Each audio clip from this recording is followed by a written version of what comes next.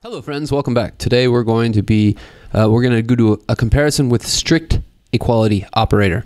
Strict equality is the triple equals.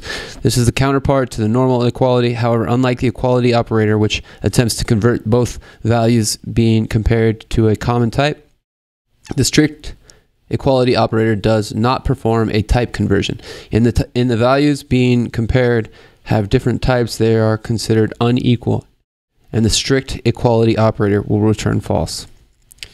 In the second example, 3 is a number type and 3 is so use the strict equality operator in the if statement so that the function will return equal when the val is strictly equal to 7. So we just want this to be equal the integer 7. This should return the tests. Okay, cool. Now, if I was just jumping into JavaScript, I would think that makes no sense. All you want to do is just copy this and get it done. But let's do a little practice. So let's say 3 is equal to 3, the string 3. That comes out true. 3 is equal to the string 3. What do you think this is going to be? It's going to be false, because what it's doing is here it's converting the string into an integer and saving it.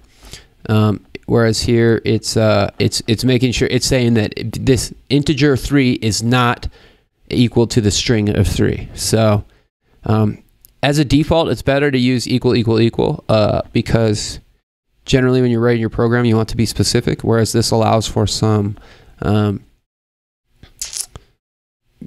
examples in your code. But that's basically what they're saying. Yeah. If we run this test, we see that it passes. Hope you guys enjoyed this one. See you in the next lesson.